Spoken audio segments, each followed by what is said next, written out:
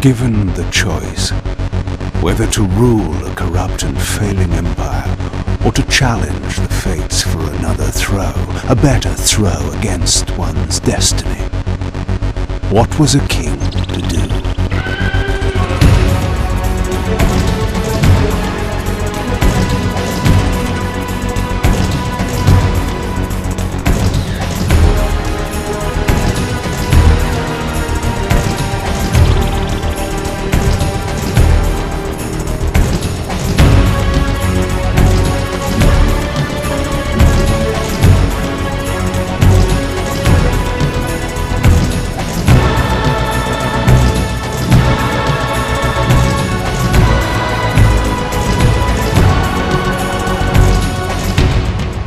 But does one ever truly have a choice?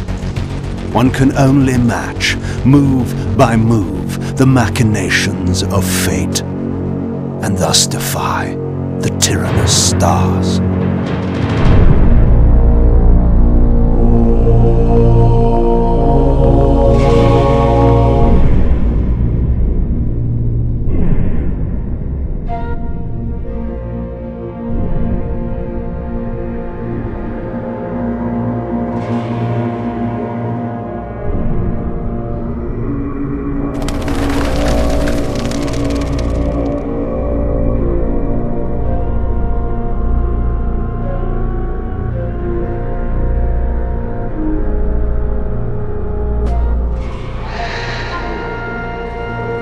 So I returned to the sanctuary of my enemy, the fortress of the Sarafan Brotherhood, deemed impossible for any man to penetrate.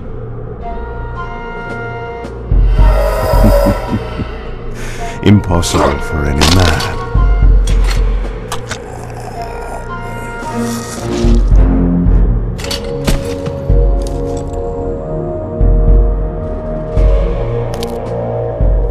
Deep within these walls my prey awaited.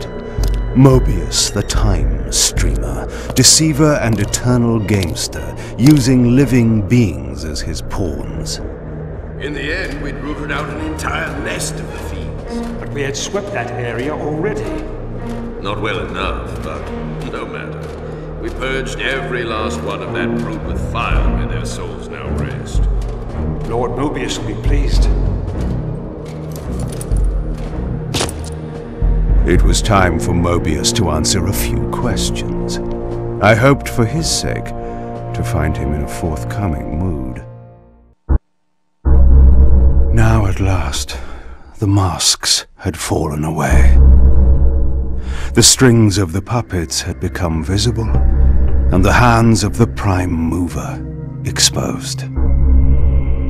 Most ironic of all was the last gift that Raziel had given me.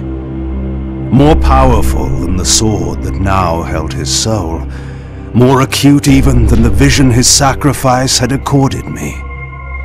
The first bitter taste of that terrible illusion. Hope.